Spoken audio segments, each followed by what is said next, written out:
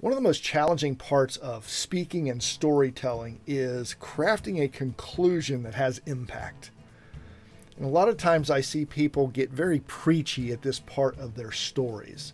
They'll review everything that they've just told to the audience, and then they kind of get on a soapbox and make suggestions. You should do this or do that. It's a bit cliched and it turns audiences off. So here's a different way to end your story. Leave them with a question.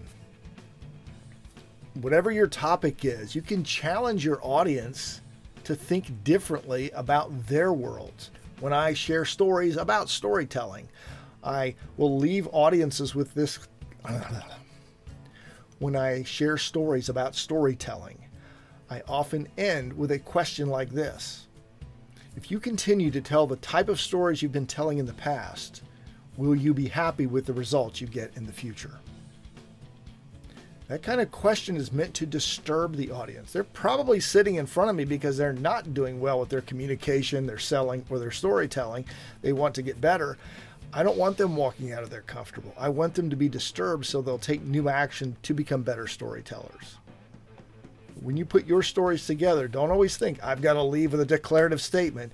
You can leave them with a powerful question that leaves them thinking, and that will increase their odds of taking action.